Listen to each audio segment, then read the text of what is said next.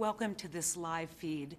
A number of us serve on the Select Committee on Multi-Employer Pensions, an issue that has devastated so many North Dakota families and continues to create great uncertainty across the country for very many retirees who have worked hard their whole entire life, who have spent their time and their efforts making America just one of the greatest countries in the world. And they did that with the promise of, in their golden years, they would have that security that they bargained for when they made their contributions and when they negotiated their salaries and their contracts with their employers. Guess what? That dream is eroding. That possibility of those golden years being enjoyed free of any economic worry, that is evaporating. And it's evaporating for a lot of reasons, but it is up to Congress to fix it. And we had a hearing today. It was named the stakeholder hearing. Unfortunately, there was only one person there who had any skin in this game. That was unique, and that was Mr. Sterling, who Stribling, who basically told his incredible story of working hard his whole entire life and now having his pension threatened. I'm going to just kick this off and let other members of the committee speak as to their concerns, but hopefully you'll get a better view of the human impact of this problem and why it is that we're fighting so hard to resolve this, because it is part of the American dream. One thing I'll tell you is that you will hear people, whether it's in a political campaign, whether it's on the floor of the Senate or the House, saying, we're for the working people. We believe that if you work hard in America, you should get ahead, and the system shouldn't be rigged against you. Guess what? This is a classic example where you can divide members of Congress between those people who actually believe those words and are working hard to fix it, or those people who simply use that as a talking point and don't really work to make life better for working men and women. I always tell people I came from a working class home. My dad was a seasonal construction worker and my mom was a school cook. And we lived the American dream because we were able to get an education, able one day to really be in the halls of Congress thanks to the grace of God and the votes of my constituents and a passion for making the world a better place. And this is an issue I feel so strongly about. Yes, the economics and the numbers need to be looked at, but we need to lead with the moral imperative that working men and women should not bear the brunt of bad Wall Street decisions, should not bear the brunt of bad trustee decisions, and that we need to solve this problem, not just for the people who are retired, but for everyone who still is in a multi-employer pension system. Would have loved to hear from them. For the employers who are still in those systems who are now threatened by the last man standing, would have loved today to hear from them. We didn't get that opportunity, and so we want to offer that opportunity right here on Facebook Live. So thank you so much for joining us, and I think Representative Norcross is next. He's going to give it from his perspective. He has a similar background to mine. I think you're a plumber, right? Electrician. Oh, now I'm in big trouble. But my friend, Congressman Norcross. First of all, thank you very much. That's kind to invite me. But as we like to say, there's 211 attorneys in Congress, but there's only one electrician. I went through a 4-year apprenticeship program, and by way of what we do each and every day, I'm 39 years into a program that we're talking about today. That's a multi-employer and pension. But what does that mean to the average man or woman? That's a deferred dream. Wages that were earned by these hardworking men and women that were deferred for what we call the golden years. And that's so important because what we're facing, through no fault of their own, they earn the wages, they put them aside. The system is collapsing on itself because of a bad design. Nobody's fault. Bankruptcy by other companies, something they call last man standing. That company next door goes out of business and you have to pay for them. But what we're talking about is literally the collapse of the retirement system in America. They don't know the difference between a 401, a multi-employer, a single employer. All they know is they did what was right. They put this money aside and it's being lost. The employers who continue to employ that next generation of retirees who are contributing to the system face collapse also. Yeah, employees, employers, and most importantly, we in America face a very real possibility that the faith in a retirement system, no matter what kind, including Social Security, isn't going to be there. Can you imagine that? You work your whole life, you do what you're supposed to do, and nothing there at the end. And that's what we're here to fix. When those who've been devastated by horrible storms, whether it's Florida, Puerto Rico, Texas, we're there for them because that's what America does. It was no fault of their own. That storm came on them. Well, we have a storm in the pension system, and we as Americans have to come together. And what you're going to see are those very real stories who worked, played by all the rules, and now are facing a very unseen future. With that, I want to thank you for listening, and certainly the Senator and those mine workers, those Teamsters, those carpenters, everybody. We're all in this together, and we'll fix it together. Thank you.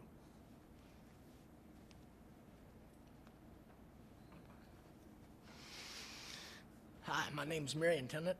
I live in the great state of West Virginia. I worked 40 years in the coal industry, and if they cut my pension, my life is devastated. My family's life is devastated. I was one of the first mine that I worked at that went through the bankruptcy.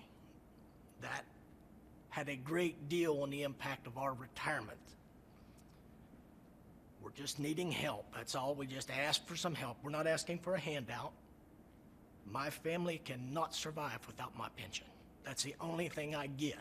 I retired early at 58 with 40 years of service. I am a 44-year member in the United Mine Workers. And if you take half of a retiree's check, which are the average pension check for a United Mine Worker is less than $600. $300 won't go very far. Thank you.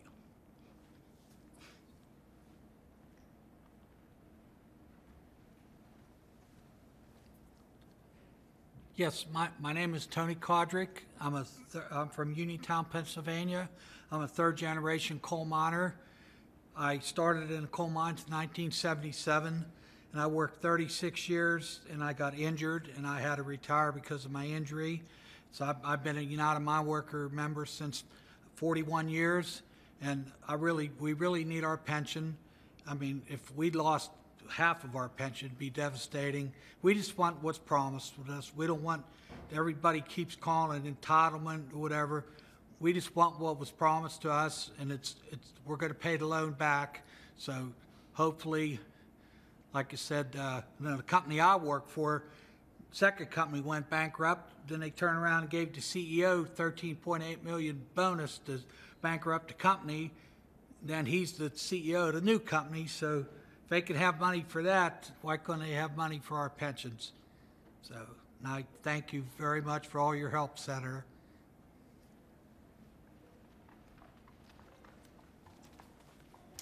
My name's Tim Cox. I'm from Morgantown, West Virginia. I started in the mines at 18 years old in 1978. I was disabled, both shoulders, 4 surgeries in 2016. My pension's everything for mine and my family. I did my part 39 years. I think they owe me. Thank you very much.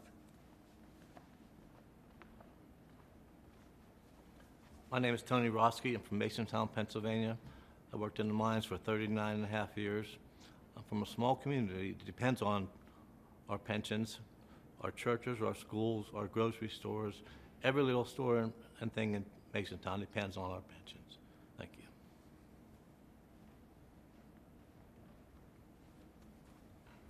Hi, my name's David Van Sickle. I was a third-generation coal miner. I put 40 years in the mines like my father before me. The pension to me and my family and the communities it's unreal how it helps. If I was to lose part of it, I mean, you're talking about selling homes, filing bankruptcy. It would just not only devastate me, my family, and the community. I appreciate Senator Camp for everything she's done. She's top-notch. Thank you.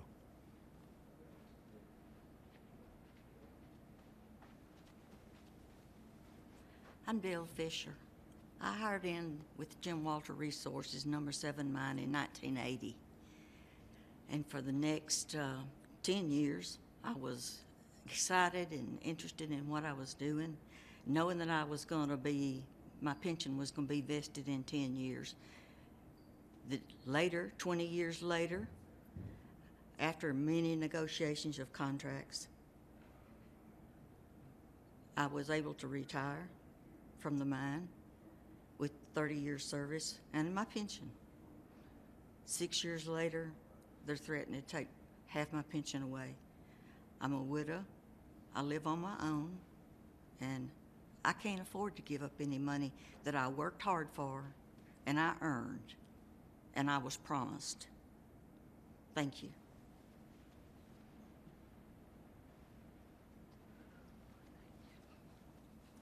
My name is Delma Battle. I'm a third generation of miners. I worked at Jim Walter Resources for 35 years. I retired in 2015. I was told when I started that I was promised a pension and a health card for life. And that's why I'm here today looking for a health card. I have a 100-year-old mother who's so scared right now that they're gonna take her pension, and that is not right. We want to be able to sleep at night and have a blessed day. Thank you.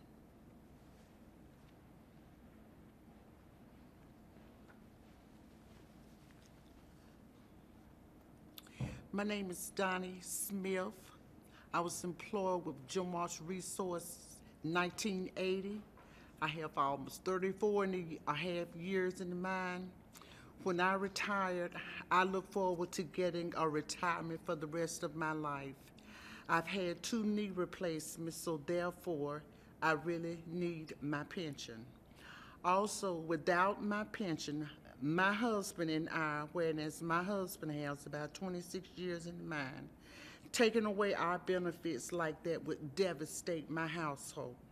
So I'm asking to reserve my pensions. Thank you.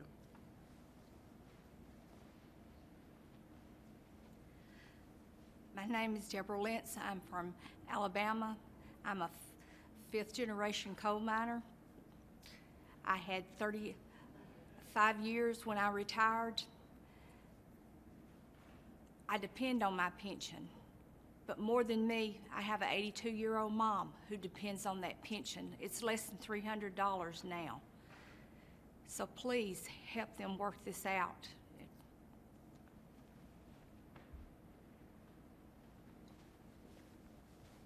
My name is Jimmy Thomas. I started working in the mines in 1969, and I was promised a pension and health care for life. So that's all I'm looking for, is what I was promised and what I worked for.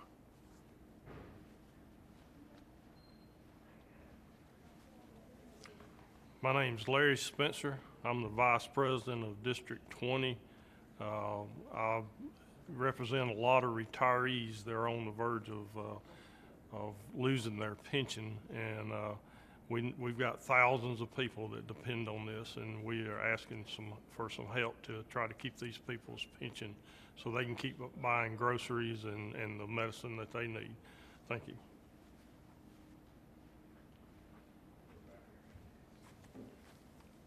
My name is Jack Palish. I'm from Cleveland, Ohio. I had 37 years in the Central States Pension Fund, and we're here again because we are fighting for our lives. These pensions are the most important things besides our families and our religion.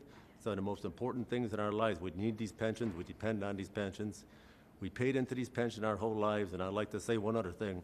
There's probably more than half of us with the coal miners and the Teamsters that are veterans. We did our part for our country. A lot of us came back to this country after we served in Vietnam, and a lot of us not only served our country, but we fought for our country. And we think that we need a little bit of help from our government. We're not asking for a handout. We're not asking for a bailout. We're asking for a loan and a solution to this problem. Thank you.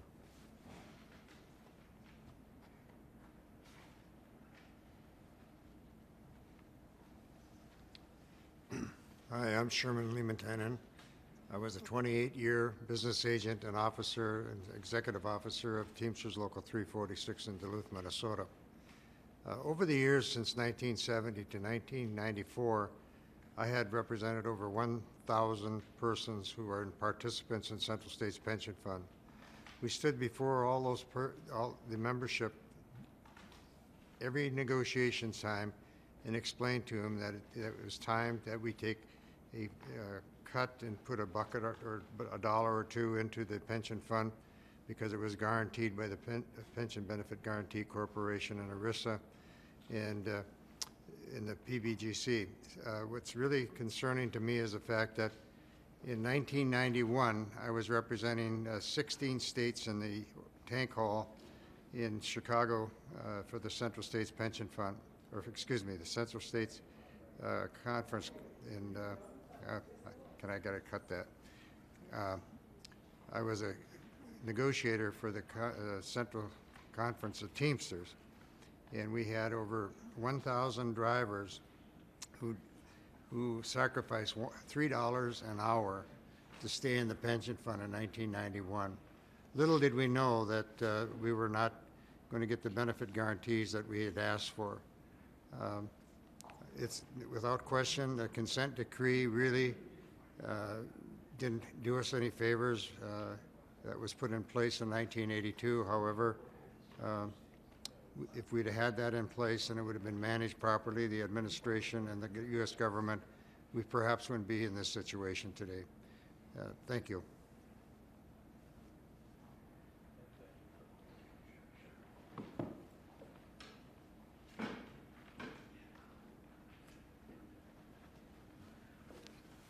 I'm Sherrod Brown. I just came from co-chairing the pension committee, and it's clear the work we have to do. I listened to a Teamster today, Mr. Kenny Stribling from Wisconsin.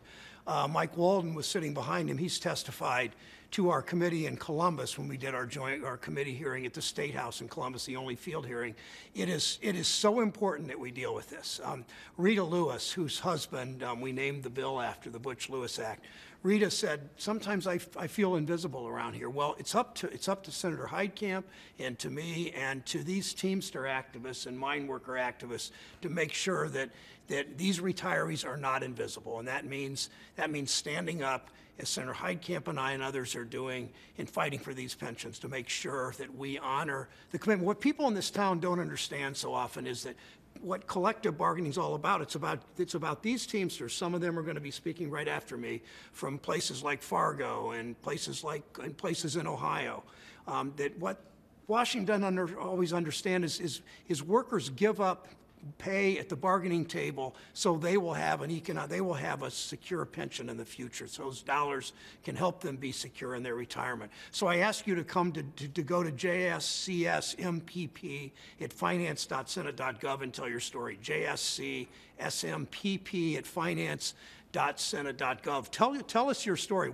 These stories are what makes this pension. Well, what's going to help us win? Frankly, this would never have gotten this far if it weren't for workers and pensioners standing up in small businesses and telling their stories. So thank you for your activism and engagement.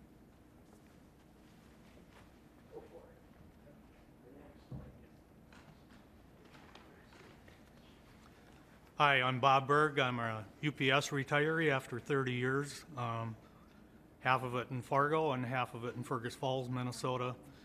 I think it's totally wrong that any of us would have to accept any kind of a cut at all. We paid into the system. We worked hard. In Minnesota and North Dakota, we fought 30 below blizzards. We were out in the elements every day, not only risking our lives, but doing what we could to help other people out. We're not asking for a bailout. We're asking this committee to come up with a solution to protect our retirement. We had no control in what's happening to us, and we're really appreciative of Senator Heitkamp for all she has done for us. She has been with us since ground one, the day one when we started this fight. We're all worried about if we get cuts, we lose our retirement. It will be a government bailout because I'll be on government assistance. I'll be on food stamps.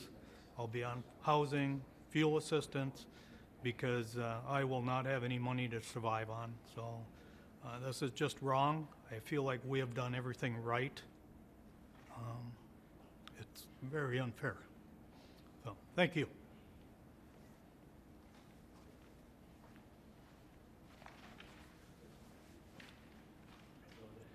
My name's John Saunders. I'm a 28-year Teamster member.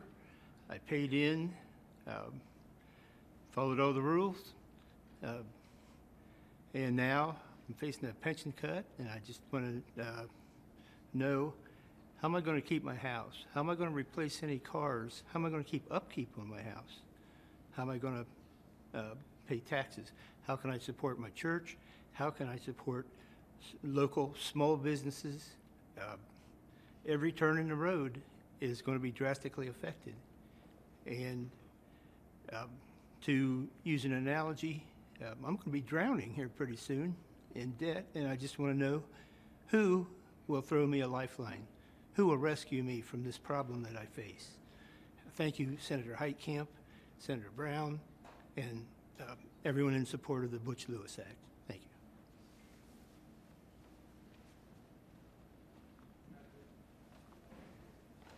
Hi.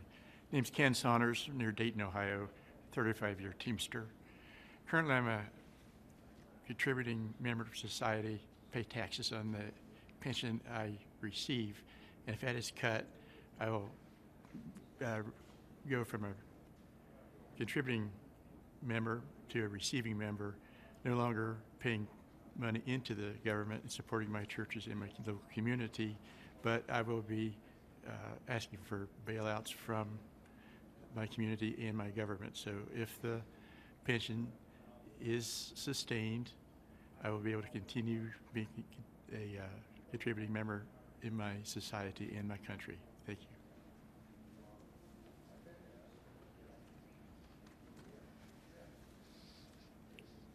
Hello, my name is Pete Susie. I'm a Teamster for 36 years. This pension means a lot. It means our life, how we're going to finish our golden years. We don't know what we're going to do. I'm sorry.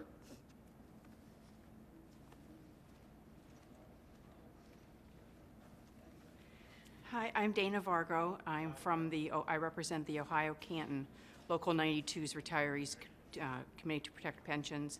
I'm not a Teamster myself, but I'm here with my husband trying to save his pension.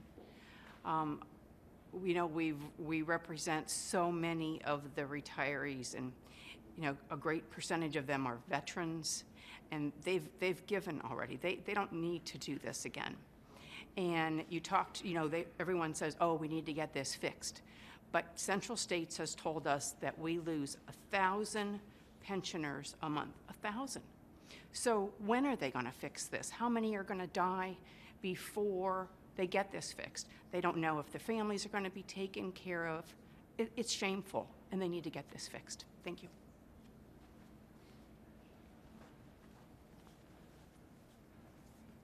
My name is Don Vargo. I'm a 30-year Teamster. I did everything I was supposed to do. I went to work on time. I did what I was supposed to do. I ended up taking, my accrual rate went from 2% to 1%, and now they still want me to take a cut in my pension. When's enough enough? I can't afford to do that. I want to have a life with my wife and my grandchildren.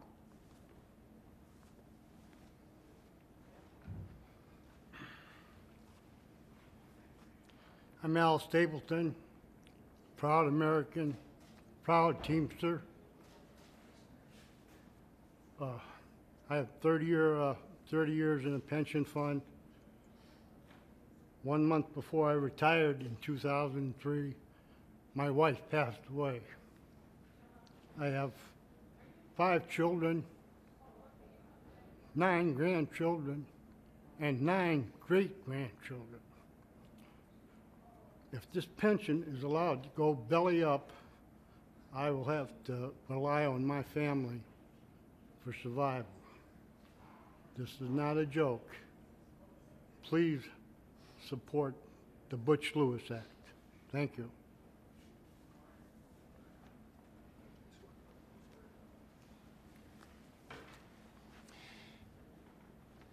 Good afternoon. My name is Joe Zaffanti. I am a past president of Teamsters Local 122 and a former shop steward for over 15 years at Anheuser-Busch, the Budweiser people. and I am a 33-year Teamster. I retired 3 years ago, and I feel that what we're looking at now is just absolutely deplorable. The fact that so many Teamsters, and not only just Teamsters, but public sector union members are also looking at the demise of their pension plans. Everyone has put their time in, they've made their donations and contributions to the pension, and when they retired, they expected their fair share to make sure that they had a life that they could enjoy. We are at a point right now where the federal government has an opportunity to step in. It wasn't a problem to take care of the car industry or the banking industries or any of the other major people that were considered too big to fail. And when I mentioned to a friend of mine that I was on my way down here, his comment was, they're too big to fail and we're too small to matter. Well, I think that it's morally repugnant that our country could put so many people in so much trouble. I think that we have an opportunity to help. I think we have a moral responsibility to all the people who have paid into these Teamster pension plans and other pension plans. And I feel that we, as a country, should be pulling together to help pull us out of this problem. Thank you. Hello, I'm Joe Manchin, representing the great state of West Virginia. I'm the senior United States Senator. I was a former governor, so I know my state very well, and I love it very well like every other representative. What we're facing with this is the greatest financial crisis the country's probably ever faced. This goes back to the recession of 2007 and 2008, and also the Depression of 1932. If this tumbles down, if we don't step up and lend a helping hand, I can assure you we will all pay a horrific price. Inflation. Everything will run rampant as far as a runaway cost and crisis. People will not be able to maintain the quality of life, even maintain the subsistence of taking care of their family, keeping their homes, keeping a roof over their head and clothing on their back and food on the table. This is what we're dealing with. I'll give you a perfect example of the mine workers in my great state of West Virginia. They have a law that was passed in 1946 called the Krug-Lewis. And it was said from that day forward, they never did ask for a handout. There's not a working person that you've listened to up until now that's asked for somebody to give them something.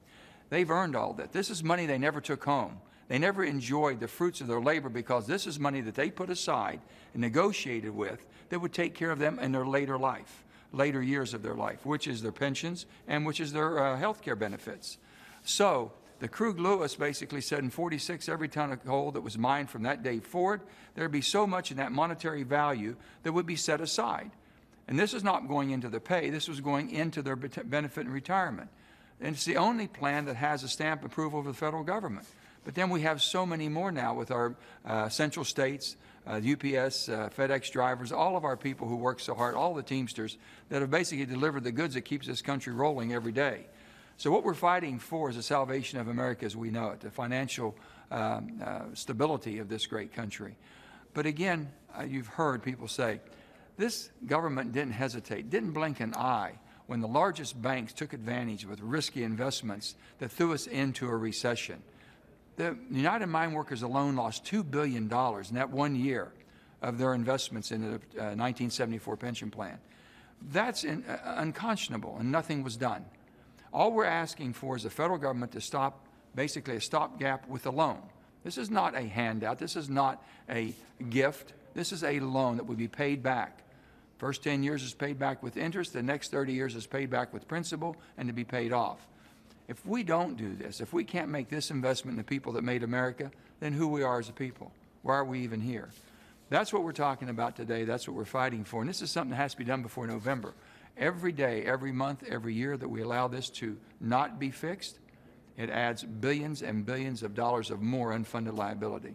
So that's what we're fighting for. That's what we're asking for your support. Reach out to all of the, to your Congress people on both sides of the aisle, Democrat and Republicans. We need everybody. Reach out to your senators from your state and tell them to please, please fix the pension plans of America. Thank you.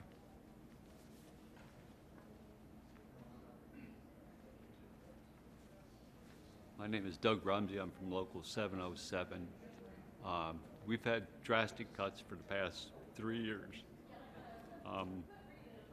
We really need the Butch-Lewis Act passed immediately. We have members that are losing their homes.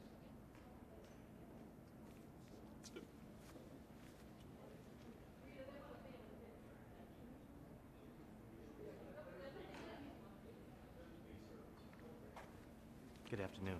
My name is Mark Green. I'm part of the New York State Teamsters Pension Fund. I'm a 29-year UPS driver. We have taken benefit reductions under MPRA last year of 42 to 50%. And unfortunately, this is unsustainable. Severe economic impact for members of the community, plus for our community as a whole. Interestingly, my employer contributes $35,000 a year on my behalf, and I'm only seeing $100 a month in future benefit accruals. So I will talk with my, I speak on behalf of my fellow coworkers that it's unsustainable, the system we have in place, and we're asking for a shared responsibility approach to help this, to help solve this crisis, employers, participants, and the union. Thank you.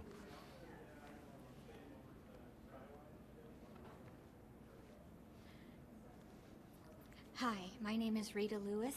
I live in Westchester, Ohio, and I'm the wife of Butch Lewis, who I'm humbled to say that the law was named after him. He died the stress of worrying about the pension cuts. We received a letter that he was supposed to get $3,800. We were going to be cut to $1,900. And the stress of that, not just worrying about us, but all of his all of his retiree brothers and sisters, it kept him up at night. He had an issue with his blood pressure, but it was all under control until this came about. And I asked him to walk away, and he said he couldn't because there were too many people that were counting on him. And I found him dying on the bathroom floor, New Year's Eve 2015.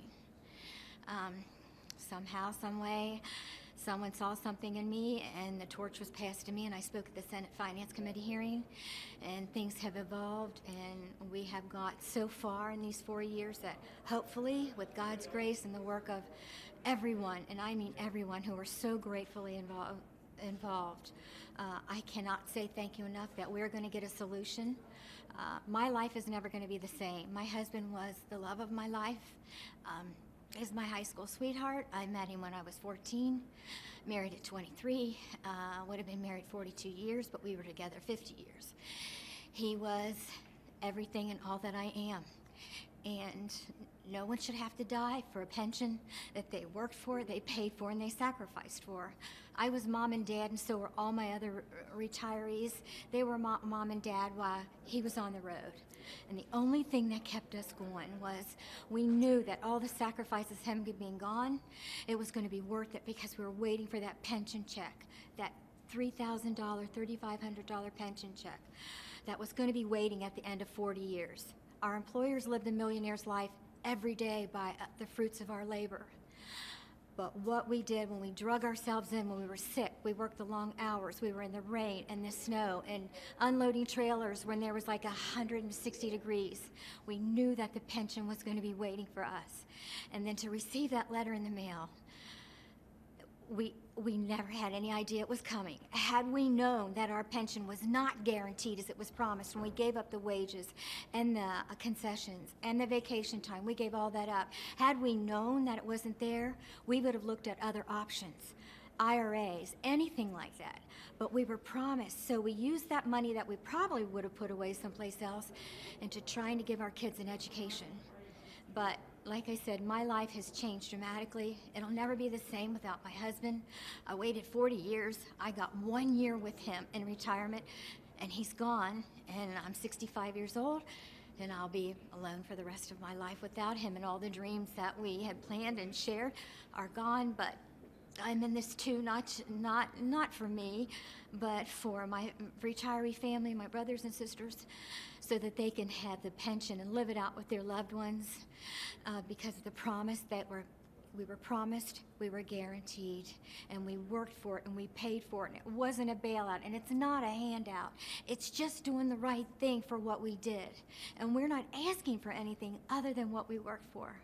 And I pray that we do have a solution to that, we get what we worked for, what we paid for, and we can live the rest of our life in peace, because this has been going on for 4 years, and that's 4 years of our life that our retiree families are never going to get back. And the money that we've spent, I've spent about $12,000 or $15,000 out of my own money, flying back and forth, fighting for this and fighting for this. I could have used that money for other things. And this needs to end. We only want our little pension check that we worked for all those years. And that's not asking for too much.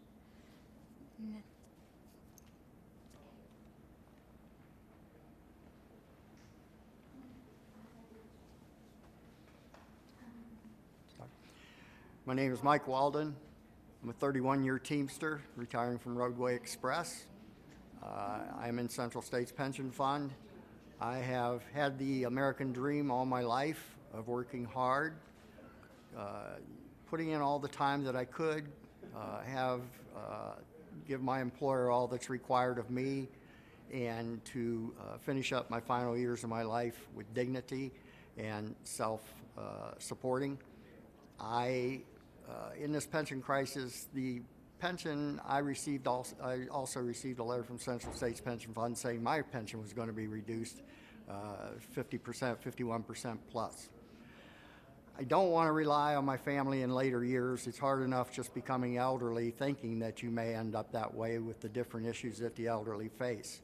But to have it come at a more rapid pace than what we expect, as far as possibly needing care, as possibly if we have our pensions cut as much as they are talking about, any kind of sort of self-sacrifice that may be given, even though our pension now, we've already given self-sacrifice from inflation. We've given up wages to keep our pension. But I want to be self-supporting the rest of my life. I want to take care of me. My dignity is more important. My pride is more important. I don't want to have to call my children to say, I need some help. I need possibly to move in with one of you, or try and maybe be put in some sort of a home through Medicare, Medicaid, whatever. I don't want to rely on the government. I want to continue being self-supporting as long as I can. On the same hand, there may become a time that my children, who are successful now, or my 9 grandchildren may need help from me. As my family helped me when I was growing up, I had to help them in their elderly years. And that's what I strive for now, and the reason I want to be self-supporting. But there may come a time, as we see across America more than ever right now, that some of the elderly are adopting their grandkids. Some of the elderly are having their children move back in with them because of the economy, because of catastrophic problems that are going on with not only pensions, Social Security, Medicare, whatever. And it is devastating. You lose your self-dignity and your pride, and that's what we are fighting for. I not only have a concern for me, being a Vietnam veteran, and also fighting for this country, only to see things to be given back, no fault of my own, no fault of my colleagues' own, but because of decisions made or because of stock market crashes, just the economy itself, inflation. We get a fixed income, and that fixed income, whatever it is, when we retire, that's all we get. We never get another raise. We never get cost of living. In the meantime, we've watched cars from back in the day when I bought cars, 60s, 70s, when they were $2,000, $3,000 a piece. Now they're $30,000, $40,000. You cannot buy a car on our income that we receive, that inflation, cost of living doesn't keep up. Not only do I have a concern for my life, but the many others that I represent and fight for, as I watch these devastating stories when some of these people received letters and said they could return to work, but yet they're in wheelchairs because they've lost their limbs from diabetes since they retired. They've lost their eyesight since they retired. Many factors, can't pass physicals to go back to work, and there are virtually no jobs that we can do, and we're just too old to do some of these jobs.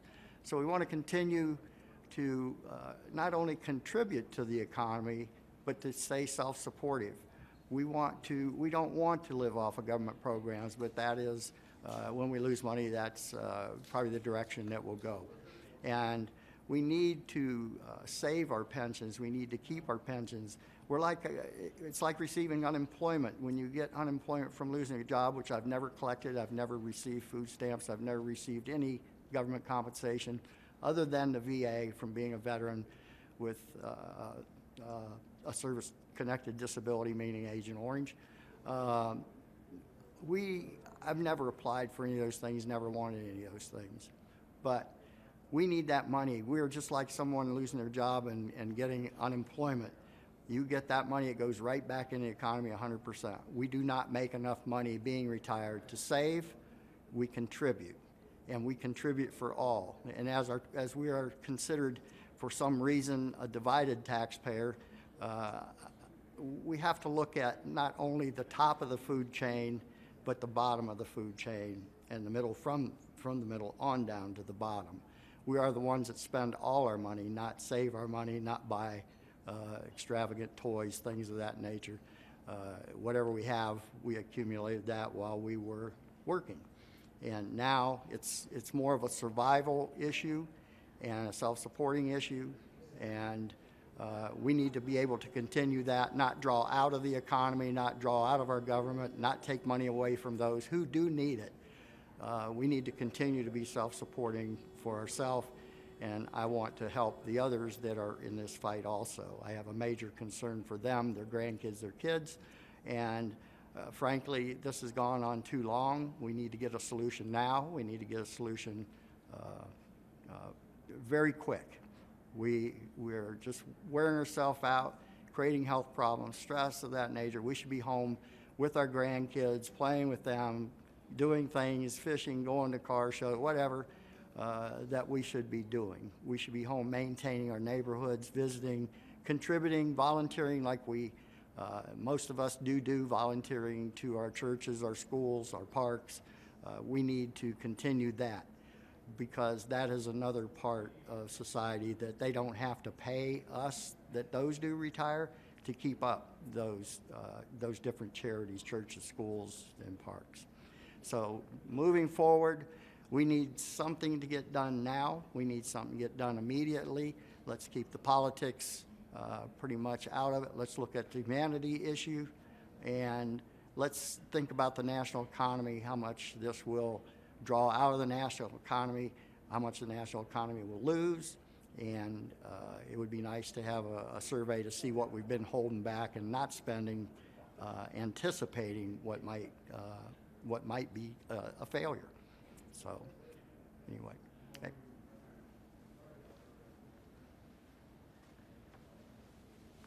Good afternoon. My name is Bernie Anderson. I spent 40 years in the trucking industry. I had the honor today to sit alongside Ken Stribling, who testified in front of the Joint Select Committee on the parameters of the devastation to retirees if this multi-employer pension system isn't fixed. Over the years, we worked hard all our lives. We're the descendants of the World War II crowd. Our pension system was started in 1955 after everybody got back from the war. This is what we had worked for. The 401ks didn't start till the 80s or 90s, so we were set in stone in the multi-employer pension world. And all we ask is that we get what we worked for. The smaller checks that most of us are getting, where none of us are going to get rich or be able to go off to Vegas, but we just want our little slice of retirement pie. With the multi-employer pension system being in such trouble, we're all going to need help from all our senators and congressmen. Along with that hearing, we had an unbelievable sight. We had our Republican Senator Ron Johnson and our Democrat Senator Tammy Baldwin sitting side by side and introduced Ken Stribling to the Joint Select Committee. And that's the type of bipartisanship that we're going to need to fix this multi-employer pension system. This isn't anyone's fault. It started over the years of all the changes throughout the system in the multi-employer world to move over to defined benefit and annuities and all the other new things that are coming out. But in our world, the pension plan was what we had, and that was the only thing we had. So we're looking for Congress to definitely fix this issue, and millions of people are depending on it. So we're hoping the bipartisanship and the Joint Select Committee can get it done by the end of October or November. Thank you.